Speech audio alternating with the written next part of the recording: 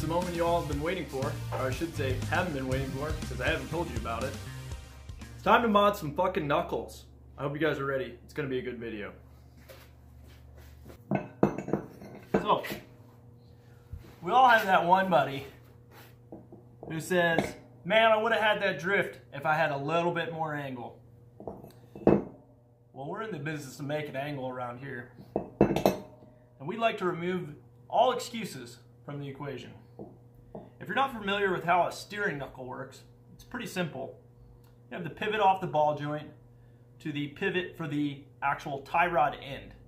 And there's a little arm that comes off the knuckle.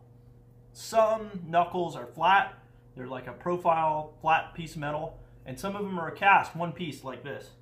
And they have the spindle built in. You cut down the knuckle, removing length of the arm right here, subsequently shortening it when you go to re-weld it, and then increasing the amount of rotation based off of the pickup point from the ball joint to the tie rod end. Super easy. So we're going to shorten this. The only complicated part in this whole equation is a little thing called Ackerman. Ackerman angle determines the difference that two knuckles will rotate through a path. So it's actually on Engineering Explained along with a couple other videos, but basically when you go to turn, one knuckle will not turn as far as the other because you want it to follow the turning radius of two different paths. So basically the inside wheel is going to turn more than the outside wheel because that's how an arc works pretty much, or how a turning radius works. In some drifting applications, however, they cut down the knuckle and they make the knuckle a zero Ackerman knuckle. Why would you want to do this? Well, when you're drifting, you're kind of defeating the whole purpose of having Ackerman. You're not using the wheels in a fixed position. They are, it's an induced slide. So the physics around it are a little different. And most of the time you would want them to be exactly the same because they are going to be running in parallel to each other and giving you a better grip coefficient than if you had a higher Ackerman. What's the downsides to Ackerman? If you take a regular knuckle and you cut it down to a zero Ackerman knuckle, you're going to run into a couple issues. One, you're probably going to scrub a tire. So if you're in a parking lot, you're daily driving your Miata or your 240 or whatever, and you got a zero Ackerman knuckle and they're exactly the same, whatever that outside tire is going to scrub. It's going to drag pretty much because it's not going to be matching that inside tire as good as it can. It's going to be exaggerated pretty much.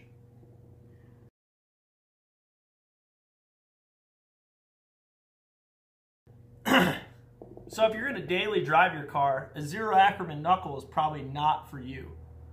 However, if it's a purpose-built track car like the Death Cart, it doesn't make any sense why we wouldn't go with a zero Ackerman knuckle. We're not dailying the thing. We're probably not going to drive it a whole lot on the road except for when I get some plates and I want to go thrash.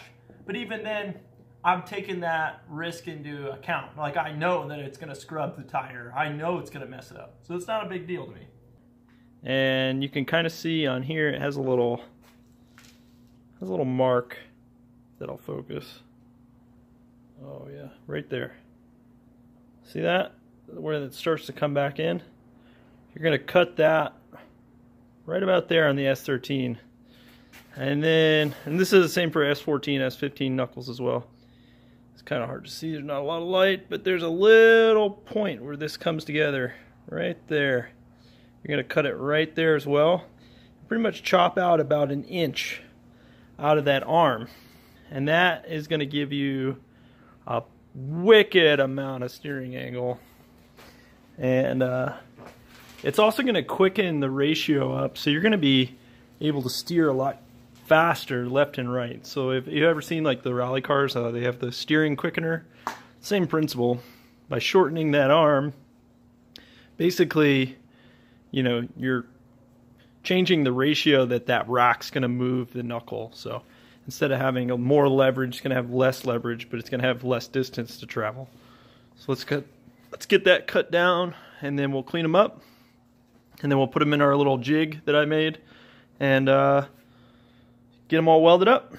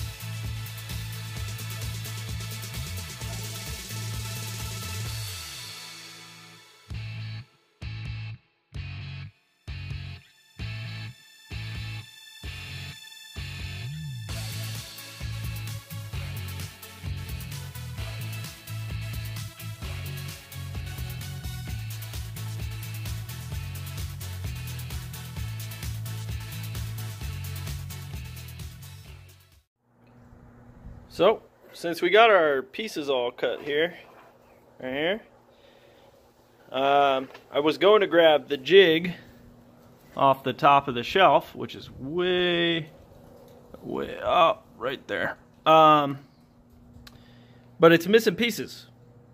So, I've done this enough times to where I'm going to wing it, which is not how you're supposed to do it. Don't do it this way. I mean, you can if you want, but it's not how you're supposed to do it. You're supposed to set it up in a jig so it doesn't move. But like I said, I'm impatient, and I've already done this enough times to know what it needs to look like, so I'm not real worried about it. Plus it's for my own shit, so I don't really care.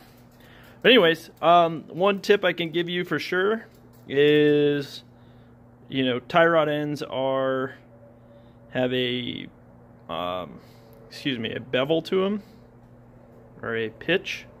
So like there's a big side and a small side. Don't weld the big side up, because then you got to cut it back off. Some people preheat these before they weld them, and other people don't. I've found that I can get away with not doing it because I'm TIG welding them. I would think if you're going to MIG weld them, I would definitely preheat them.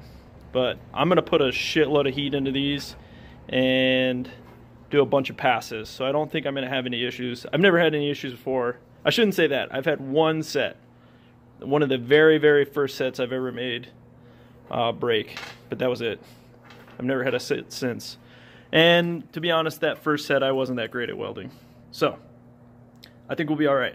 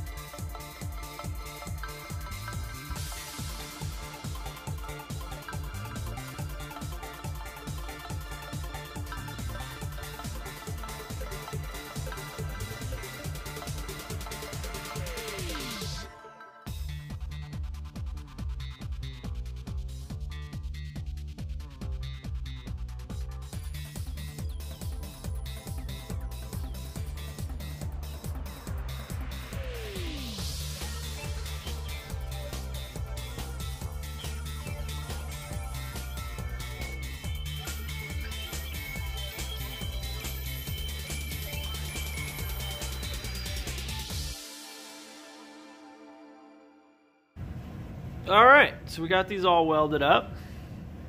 They're looking pretty good. Took a little finagling without the jig to get them pretty even, but they're good to go. Like I said, I don't recommend you doing that if you've never done anything like that before, but I've done these a lot, so I'm not really super worried about them being uneven. They're probably maybe a 32nd, maybe a 16th off. Not going to make a difference for me. If you're going to daily it, like I said, build them on a jig, but for a track car like this, we're just trying to get some more angle out of them. And they're pretty close to 0 Ackerman. They're pretty flat on there. Can't really grab them because they're still hot. But they're flat and perpendicular to the brake caliper, which is what you're looking for when you're building a 0 Ackerman knuckle. So tomorrow, I'm going to go ahead and get the steering rack set up and the modified lower control arms with the notched subframe for the new GTO pan and for the 5.3 that we're putting back into it. This is the new 5.3. The other one obviously is cacked if you guys have watched any of the videos. Busted out some custom tubular lower control arms and notched that the other day. I didn't shoot that video, but you guys are going to get to see it all come together and see how much angle these bad boys put out. Alright guys, that's going to be it for today's video. As always, if you guys like the video, make sure to like, comment, subscribe, and please share it around. Try and get some more subscribers on this channel. Maybe we can get closer to giving away that Camry. I don't know if it's still going to be a Camry though. It might be something different. So maybe something a little better. Alright guys, thanks again. Have a good day.